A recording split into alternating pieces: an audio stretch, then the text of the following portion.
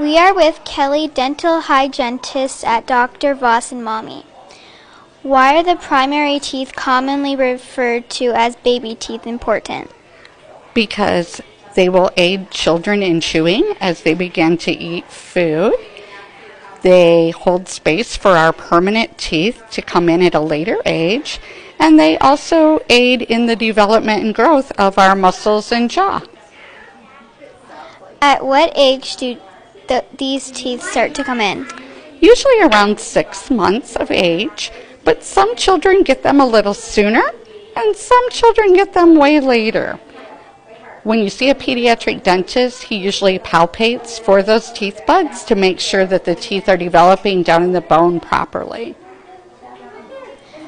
At what age do these teeth start to fall out?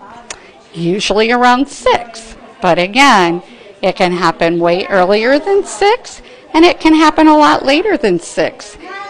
And typically, it sort of follows the pattern of when you got your first baby tooth. So if you were early getting your baby teeth, you'll probably be early getting your permanent teeth. And if you were late getting your baby teeth, you'll probably be late getting your permanent teeth.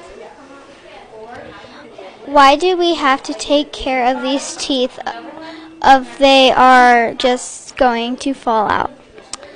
Well, if a primary or a baby tooth gets decay in it, it can cause an infection and pain for a child.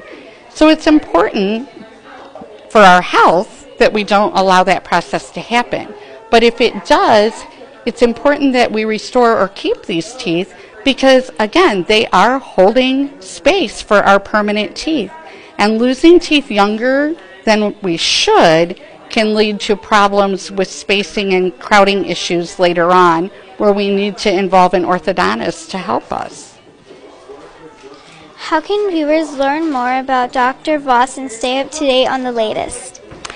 They can visit our website or they can follow us on Facebook.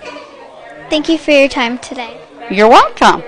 This is Annabelle Bucko reporting for the Maumee Digital Media Club.